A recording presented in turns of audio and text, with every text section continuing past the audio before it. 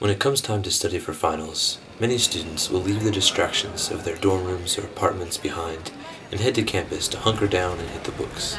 If I'm at home, I'm going to want to watch TV or listen to music or possibly sleep. Many will hit the library, but some students have found more unique study spots across the campus that offer a different kind of studying experience.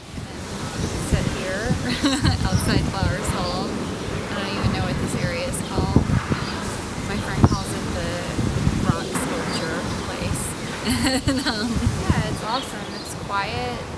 I don't ever hardly see anybody up here, and it's got a good street. It's shady. So. Honors forum and lane passes.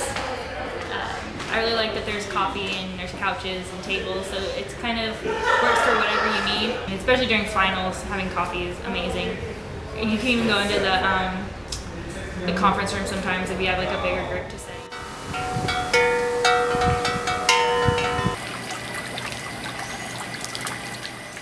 Here, between the Agriculture Building and Heinz, is a spot that some like to call the Secret Garden.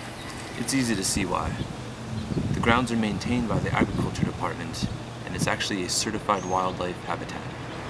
It's certainly one of the quietest spots on campus, and the scenery speaks for itself.